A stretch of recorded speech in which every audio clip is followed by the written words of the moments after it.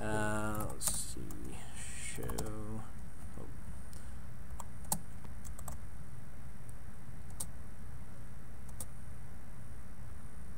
So we'll do show interface, and you know, I put in int. If I put in just in, it wouldn't know the difference because there's a v for inventory. It wouldn't know which of the two I'm asking for. So show interface question mark. You know, and we know we got some fasting that's on here. So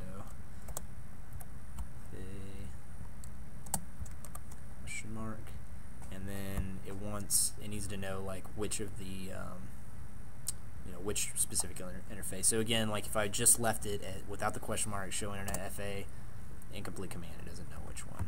And I think 4 was the one we actually configured. So I got enough finally to do that. And like I think we should do it on here. Let's see.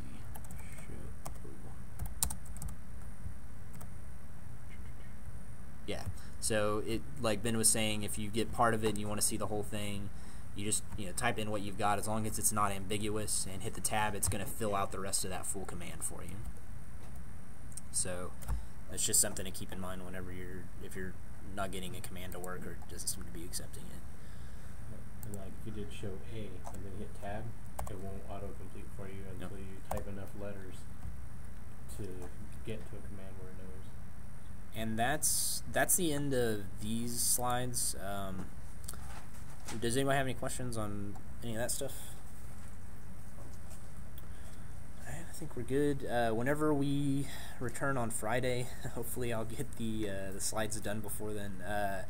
Whenever we return on Friday, we'll actually start on the actual configurations of the router, and we kind of touched on that this time as well. That, you know, go into just the real basic stuff like, you know, setting a host name. Name this router Sammy. So, you know, router's name is Sammy now. We'll go into all that stuff on Friday.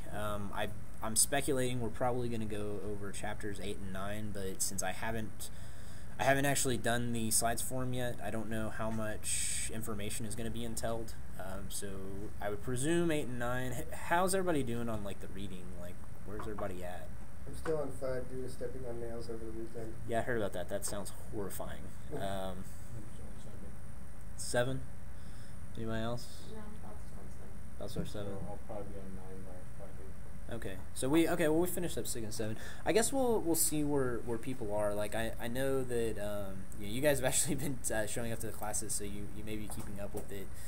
Some people have dropped out completely, I think, and then there's actually a number of other people that have kept up with the reading but just haven't been able to make it to some of the sessions. So I guess we'll try to do 8 and 9 on Friday, and then I'll take another little barometer of everybody to see like where people are at, if we need to slow down, if we need to speed up. I doubt we need to speed up, but I don't really want to slow down too much. But if we get where, you know, no one has read like a chapter that I'm touching on, then obviously we'll probably need to slow it some. But I guess we will close out with that.